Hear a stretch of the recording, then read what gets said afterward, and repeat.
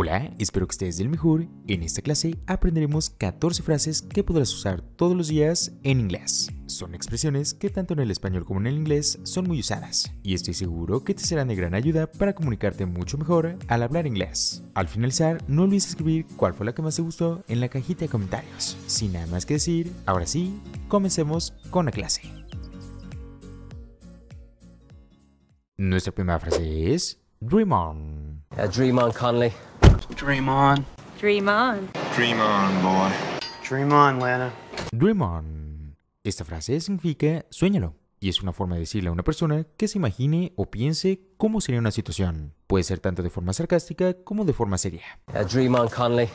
Dream on. Dream on. Dream on, boy. Dream on, Lana. Nuestra segunda frase es Time is money. Time is money. Take care. Time is money. Time is money, go! Time is money. Come on, let's go. Time is money. Time is money. Esta frase literalmente significa el tiempo es dinero, pero en español es la expresión que conocemos como el tiempo es oro y comúnmente lo usamos para decir que el tiempo es muy importante. Time is money. Take care. Time is money. Time is money, go! Time is money. Come on, let's go. Time is money. Nuestra tercera frase es What's wrong with me? What's wrong with me? What's wrong with me? What's wrong with me, Mom? I don't know what's wrong with me. I don't know what's wrong with me. What's wrong with me? Esta frase significa ¿qué pasa conmigo? Y normalmente lo usamos cuando no entiendes por qué te está sucediendo algo. Puedes decírselo a alguien más o a ti mismo. What's wrong with me? What's wrong with me? What's wrong with me, Mom? I don't know what's wrong with me. I don't know what's wrong with me. Nuestra cuarta frase es There is plenty of time. There's plenty of time. There's plenty of time. There's plenty of time. There's plenty of time. Well, you know, there is plenty of time. There is plenty of time.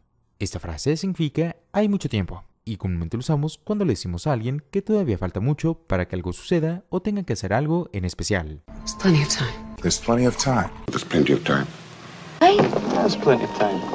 Well, you know, there is plenty of time. Nuestra quinta frase es I'm sick as a dog. And I'm sick as a dog. I'm sick as a dog already. I'm sick as a dog. Christ, I'm sick as a dog. Doctor, I'm sick as a dog. I'm sick as a dog. Esta frase significa estoy muy enfermo y normalmente lo usamos cuando realmente nos sentimos mal, ya sea porque tengas un fuerte resfriado o tengas algún dolor. And I'm sick as a dog. I'm sick as a dog already. I'm sick as a dog. Christ, I'm sick as a dog. Doctor, I'm sick as a dog. Nuestra sexta frase es Think outside the box. And we gotta really think outside the box, guys. I think it's time we started to think outside the box. We'll do something. We'll think outside the box. Gotta think outside the box, sister. Sometimes you have to think outside the box. Think outside the box. Esta frase literalmente significa pensar fuera de la caja, pero significa pensar fuera de lo convencional y comúnmente lo usamos cuando tenemos ideas o pensamientos diferentes a lo que las personas están acostumbradas. And we gotta really think outside the box, guys. I think it's time we started to think outside the box. We'll do something. We'll think outside the box. Gotta think outside the box, sister. Sometimes you have to think outside the box. Nuestra séptima frase es Don't expect much. So don't expect too much. Well, don't expect too much of a reaction. After all, Don't expect too much. I don't expect too much cooperation from this crew. Look, don't expect too much from me, all right? Don't expect much. Esta frase significa no esperes mucho y normalmente lo usamos cuando le decimos a una persona que no tenga sus expectativas muy altas ante algo en particular, ya sea porque ya lo conocemos o sabemos lo que pasará. So don't expect too much. well, don't expect too much of a reaction. After all, Don't expect too much. I don't expect too much cooperation from this crew. Look, don't expect too much from me, all right? Nuestra octava frase es Throw in the towel. Throw in the towel? Wolf didn't throw in the towel. But you can't just throw in the towel, Abe. It's time to throw in the towel. I'm not just throwing in the towel. Throw in the towel. Esta frase literalmente significa tirar la toalla, pero en realidad es una expresión que significa rendirse y comúnmente lo usamos cuando nos damos vencidos ante una situación. Throw in the towel? Wolf didn't throw in the towel. But you can't just throw in the towel, Abe. It's time to throw in the towel. I'm not just throwing in the towel. Nuestra novena frase es Once and for all. Let it be done once and for all. Once and for all. Just you and me once and for all. I am going to end this once and for all. Ready to forget once and for all. Once and for all. Esta frase significa de una vez por todas y normalmente lo usamos cuando por fin realizaremos o pasará algo después de tantas veces que tratamos de hacerlo. Let it be done once and for all. Once and for all. Just you and me once and for all. I am going to end this once and for all. Ready to forget once and for all. Nuestra 10ª frase es I can't believe this. I can't believe this. Can't believe this. I can't believe this. Oh my god, I can't believe this. I can't believe this. I can't believe this. Esta frase significa no puedo creer esto, y comúnmente lo usamos cuando nos enfrentamos ante una situación que parece irreal o poco probable, una situación que no estábamos esperando. I can't believe this. Can't believe this. I can't believe this. Oh my god, I can't believe this. I can't believe this. Antes de continuar, escribe en la cajita de comentarios hasta el momento cuál ha sido tu favorita. Sin nada más que decir, ahora sí, continuemos con la clase. Nuestra frase número 11 es Spit it out. Spit it out. Spit it out, Wilma. Spit it out. No, it's okay. Just spit it out. It's fine. Spit it out. Spit it out.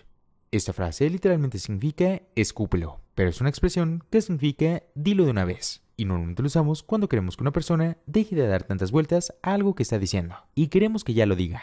Spit it out. Spit it out, Wilma. Spit it out. No, it's okay. Just spit it out. It's fine. Spit it out. Nuestra frase número 12 es Take a stand. It's time to take a stand. Time to take a stand, pal. If we don't take a stand, who will? I say we take a stand. Come on, Phil, take a stand. Take a stand. Esta frase significa tomar una posición y comúnmente lo usamos cuando elegimos un lado de una situación en particular.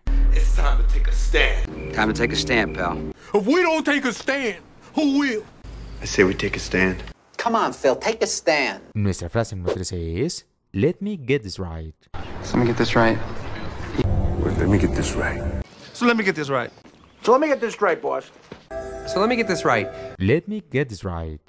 Esta frase significa déjame entenderlo y normalmente lo usamos cuando no comprendemos una situación o algo que nos están explicando y queremos que nos den un momento para poder hacerlo.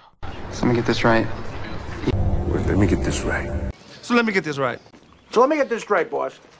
So let me get this right. Nuestra frase número 14 es What a small world. My, what a small world. Hi. Hi. What a small world. What a small world. Oh God, is that funny? That's funny. Oh my God.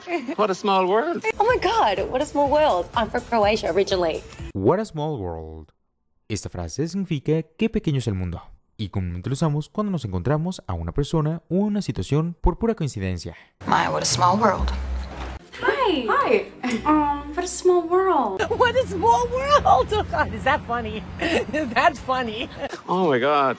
What a small world. Oh my god, what a small world. I'm from Croatia originally. Eso ha sido todo por la clase el día de hoy. No olvides comentar cuál fue tu favorita en la cajita de comentarios. Si te ha gustado, me ayudarías mucho dejando tu like y compartiendo para llegar a más personas. Sin nada más que decir, muchas gracias por ver y que tengas un excelente día.